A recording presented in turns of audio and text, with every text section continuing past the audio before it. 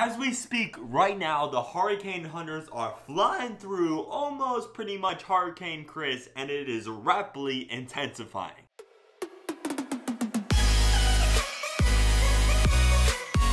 I'm MWG. Let's get right into the tropical update, where we are now going to have Hurricane Chris out in the Atlantic, soon to be Major Hurricane Chris. And yeah, that's right, we also have the remnants of Beryl. Before we get to what was remnants Beryl and Hurricane Chris rapidly intensifying, we have to talk about a little sore subject, and that's Typhoon Maria. Yes, Maria again, because for some reason the same names retired in the Atlantic don't translate to the Pacific. They don't have any communication there. Weird. But Typhoon Maria right now is the 120-mile-per-hour Category 2 hurricane about to make landfall on the China coastline. Don't have to say much about it because it still has a very good presentation on the satellite imagery, as a still well-defined eye as a Cat 2 status, and it's about to make landfall within the next 12 hours. Maria actually made a direct landfall on one of those southern Japanese islands. I'm not going to try to pronounce it, but it made a direct landfall there, and it passed pretty good miles north to Taiwan, so the people in that Taiwan got a nice break. But for the landfall in China, that's going to be a slight worry for the people there. But enough about Maria. I wish the best to all the people in Maria's path, and Maria's not going to be a hurricane anymore within the next 24 hours. That storm is going to be done, or that typhoon is going to be done. But let's head back to the Atlantic, where we have to talk about remnants of Beryl, which affected about 40,000 homes and businesses in Puerto Rico, knocking out power there. It's about to 5,000 right now, so they already did some nice repairs in Puerto Rico, and it's over a nice recovery and relief situation. Because if you do not remember, just about like 4 or 5 days ago, Beryl was a hurricane. It was a 80-mile-per-hour hurricane. Didn't look that impressive on satellite imagery at all. If you blinked, you missed it, but it was still a hurricane. So for the rest of this 2018 hurricane season, probably even going to 2019 and 2020, whenever there's a hurricane off to the east of the Lesser Antilles and it's heading west to kind of the Lesser Antilles in the Puerto Rico area, that's definitely going to get the Puerto Ricans kind of riled up and kind of worried and gather supplies for this preparing hurricane. Hurricanes are scary, especially when your whole island mostly didn't have power for about 150 to 200 days because of a Cat 5, Cat 4 hurricane. So they definitely have a right to be worried whenever something pops up, even if it's a tropical wave or tropical storm. They have to put their antennas out and look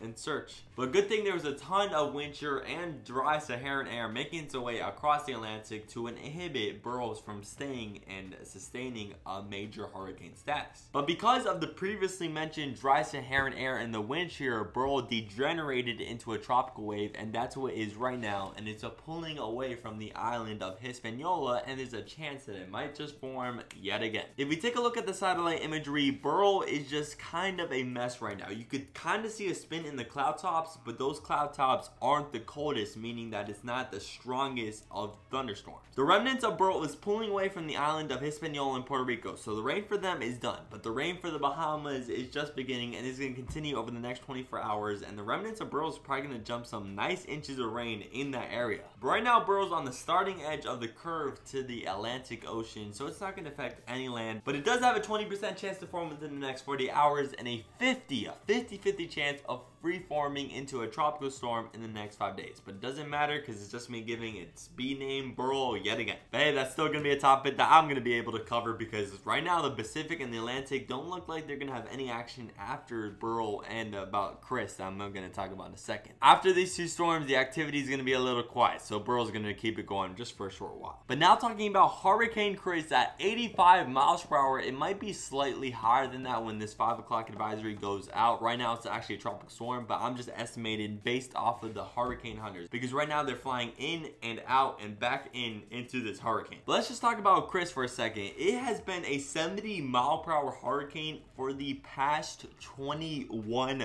hours, which is kind of ridiculous considering its structure. The hurricane hunters didn't fly into Chris Monday night, so they were unaware of the actual mile per hour. And just so you know, when the National Hurricane Center doesn't fly into these storms, and they only fly out to these storms if they're close to land, which Chris is. But for storms like Beryl on the middle of the Atlantic Ocean, it's just satellite and radar based estimates. That's it, not actual data from the hurricane hunters. So it's just my personal opinion that Chris should have been a hurricane as of this morning, considering the structure of the storm. Just give it an extra 5 miles per hour. But I guess Chris is taking this personally, and he's rapidly strengthening, might just be up to a major hurricane. and he only has a few short hours to do so. The whole thing so far about the whole life of Chris is that it's just sitting meandering off the Carolinas of the United States. It's bringing some 5-foot waves there, and it's going to bring some 5-foot waves along the coast, but that's it. The damages from Chris are going to stop there. But getting back to it, the whole thing with Chris is just meandering in just one spot off of the North Carolina coastline, and when it's meandering off of one spot, it's capturing all of that warm water in that spot right there and bringing the colder water from the bottom of the ocean to the top floor, meaning that the overall water temperature of the ocean is decreasing, and it decreased fast because Chris wasn't moving at all. But as of the 16 hours of today, which is Tuesday in case you're watching this in the future, Chris is now starting its jog, going to a fast-paced run to the northwest where it's going to affect Newfoundland, and I'll get to that in a second. But right now, if we just take a look at Chris's satellite imagery, oh, this is looking lovely. It has a nice clear eye, and how can you deny this thing of category 2 status? Right now, Chris is taking advantage of that Gulf Stream, bringing that warm water all the way to the Carolinas, but soon it's going to get into those Arctic water temperatures, and then from there it's going to slowly start to weaken and turn post-tropical. But for the next couple of hours, I'm just going to be capturing on all of this imagery of just